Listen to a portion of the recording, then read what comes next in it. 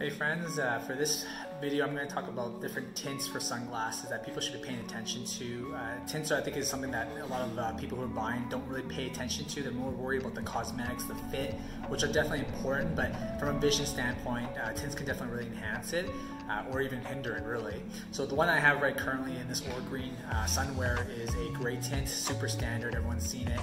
Gray is the best for people who are really light sensitive, meaning that when they go outside the sun feels really intense on their eyes, and so I like the gray ones for those type of clients. Gray is also nice because it doesn't skew your color vision at all and it's very neutral.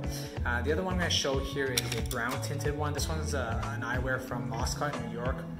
Just really timeless design, I love it. So the brown tints is my preferred color actually. I like brown because it's nice when you're wearing it because it can be used for daytime and even during those darker times when it's a little bit overcast or cloudy, so when you're driving. So grays you'll find it's a little bit more challenging to see during those times, so you'll tend to have to take them off, whereas with brown you're able to still see quite clearly and navigate through it. The only downside with brown tints is that it can skew your color vision a little bit, and for any of my clients who are color vision deficient, especially if they're red-green color vision deficient, the brown will skew those, judging those colors even more. The last one I want to explain about is the green one. So this one's a little bit harder to see in this frame, but I'm going to lean in so you can kind of see a little bit closer.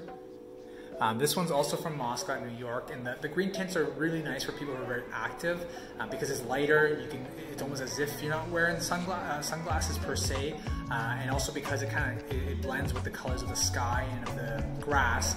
So people who are avid golfers who like to go fishing a lot, this is usually the type of tint I'll actually recommend for them, so that they can still see clearly what they need to see through the water, or the grass and the greens and the fairway, and putt for putting.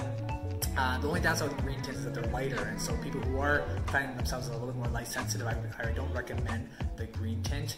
The other ones that you can consider are also rose and pink. Those can look really nice with some nice eyewear, especially the clear acetates one. But yeah, the rose and pink tints are very light, so they're not going to give you much of that tint from the sun, from the brightness of the lights, but the nice thing is that when you go inside and outside, it's very multifunctional for that reason. And the last one's a gradient tint, so it's not showing any of my eyewear here, but gradient tints are those that get darker from above and go down to a clearer section, and so that's great for people who are in and outside a lot, so couriers, anyone who works in the yard house or shipping, who have to go outside and in a lot. It's great because now you get the sun protection from above and also the tinted effect, but then when you're inside looking below at paperwork and your cell phone, it's not as tinted, so you can see clearer. So that's my little quick little tip on tints.